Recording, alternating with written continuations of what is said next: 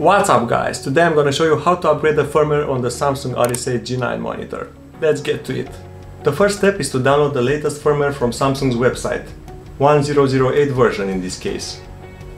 I'm upgrading from version 1004 as I have a July 2020 unit.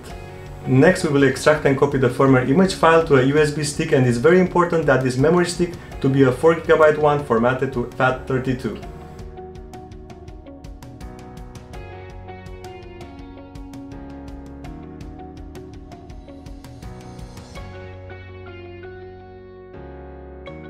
Connect the memory stick to the USB port on the back of the monitor and make sure it's in the port that's closer to the back, as that port is designed for service updates. If you try to use it in the other port, the monitor will not find the firmware file when trying to perform the update.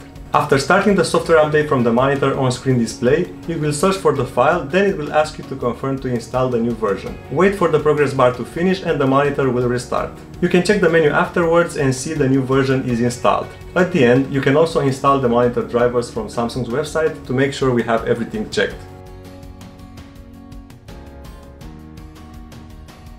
I hope this update will fix the issues reported by other users on the forums, like HDR flickering or some small ghosting I also noticed while looking closely in some games.